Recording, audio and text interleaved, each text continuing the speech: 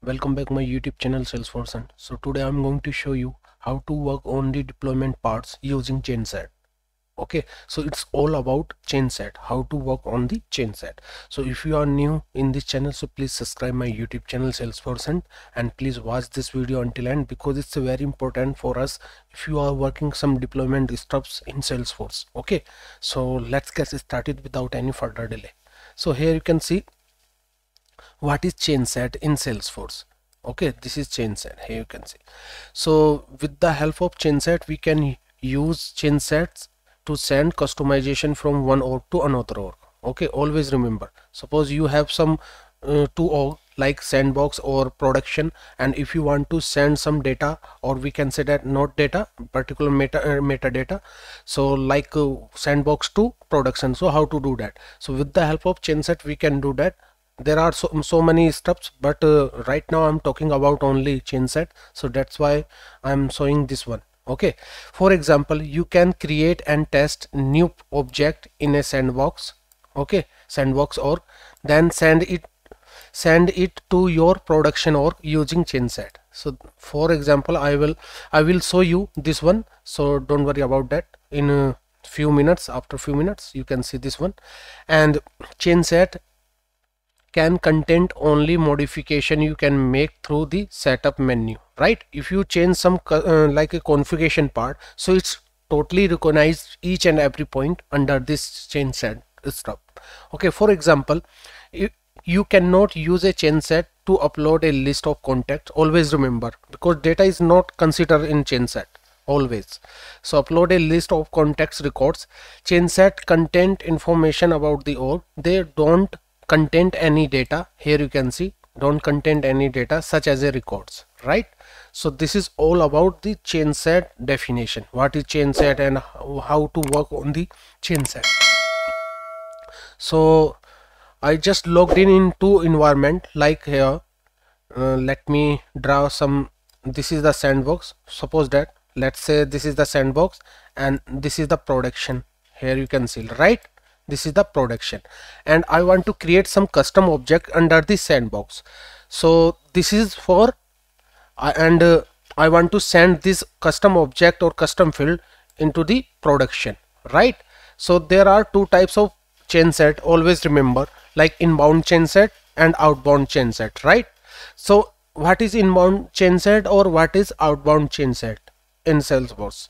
So inbound changeset is nothing but it's accept the outbound message, or we can, not outbound message, outbound changeset from the another org. Okay, suppose that I already created some custom object, or we can say that custom fields under this sandbox. Okay, so here you can see, like this is for outbound, this is for outbound.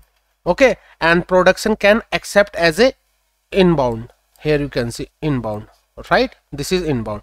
And if you want to create some custom object or custom field under this production, so it is for the outbound, and this outbound is for the sandbox as a inbound. Here you can see. So this is the process to in and out process. Okay, always remember. Okay, so it's time to do some practical part. So let's get started in my org. Okay, so here you can see I just logged in. So here you can see I just logged in my org. This is my org, and here you can see this is production org and this is sandbox org. Okay, so let me create some custom object under the sandbox. So how to do that? Just click this setup, and once you go this setup, so you have to create some custom object as field as well field.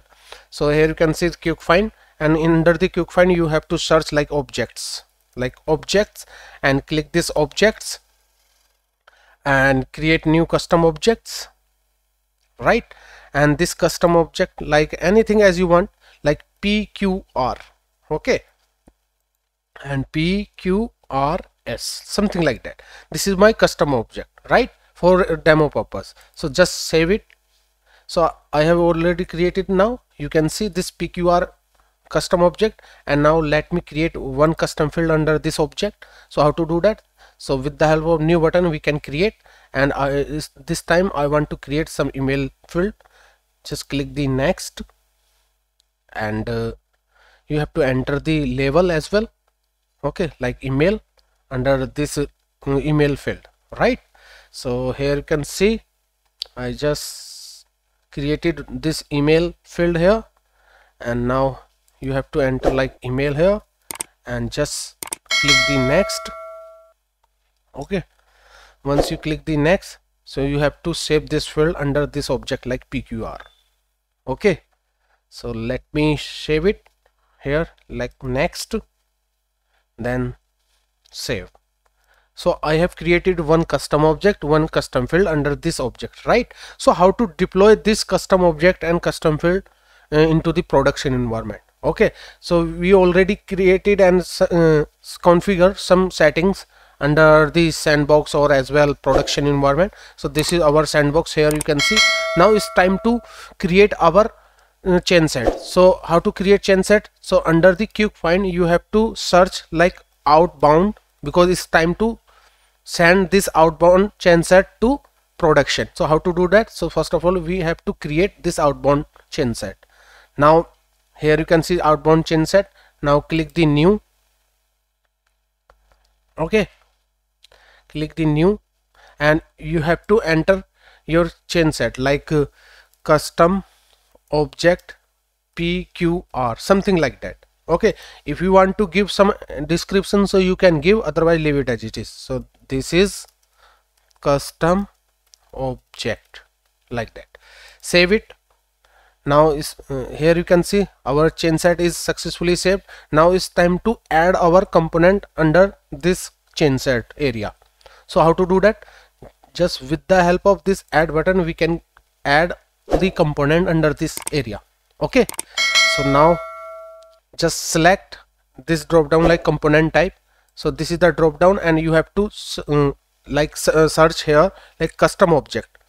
Like here you can see custom object, right? So you have to choose this custom object, and now you can see my object here like PQR, this one. Just select this and add to chain set.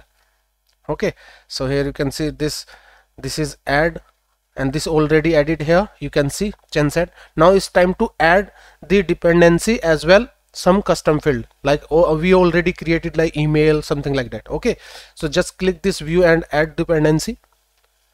Okay, now after that you can see view and dependency, like this is email field is related to this object and this page layout. Just select the all and add to chain set, right? So just we already added these things like custom field, custom object and page layout, right?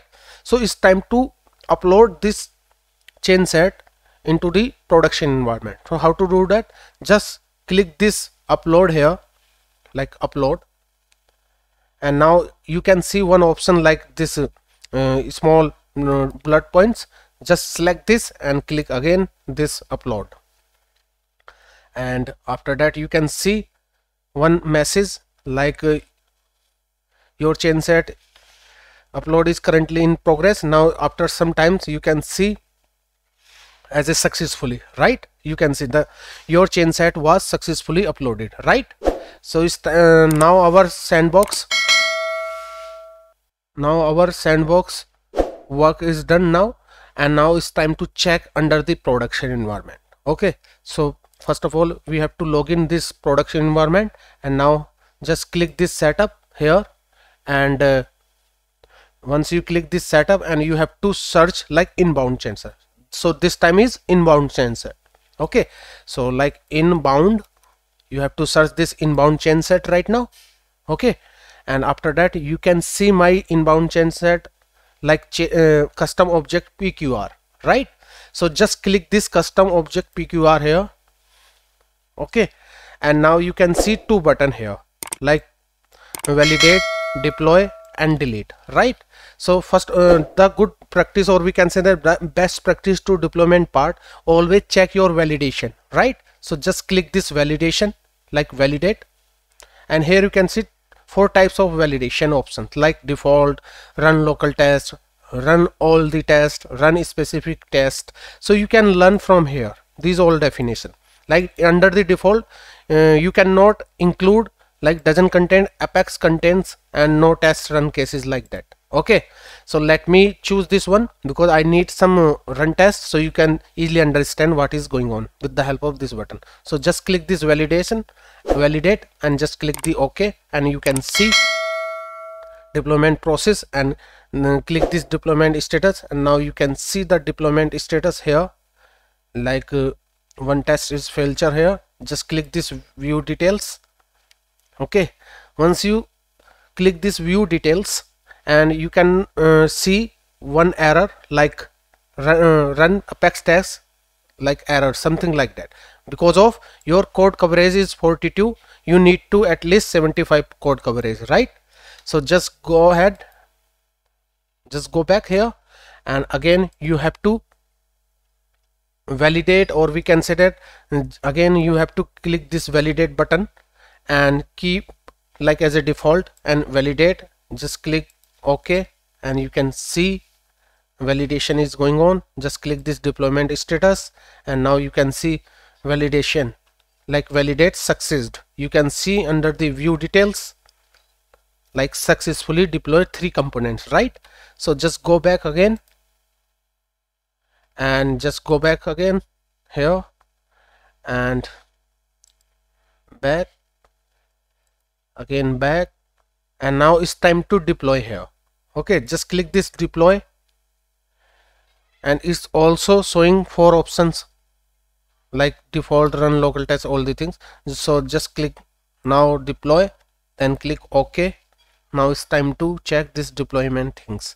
So here you can see deployment status. Just click this deployment status, and now you can see deployment succeeded. Just click this view details, and now you can see the status of the deployment, right? So here you can see our deployment status. Yeah, so you can see deployment components 3 by 3. Here you can see 3 components is successfully deployed. Now just click this go back here, go back again, and go back again, and it's time to check our object is available under this production environment or not. So just go back here and search like objects. Okay, so under the create you can select object, just click this, and now you can see my custom object like PQR here. You can see here this PQR. Okay, so here you can see this PQR. So just click this PQR because it's coming from sandbox, and now you can see modify by deployment user. Okay, you can see, and these all standard field, and this is the custom field here, this email we already created this one, right? Here you can see. Okay, so this is the way to deploy our custom object, custom field under the using the changeset under the Salesforce. Okay, so guys, I hope you learned something new in this video, and please subscribe my YouTube channel Salesforce for more updates. And till then, bye bye, take care.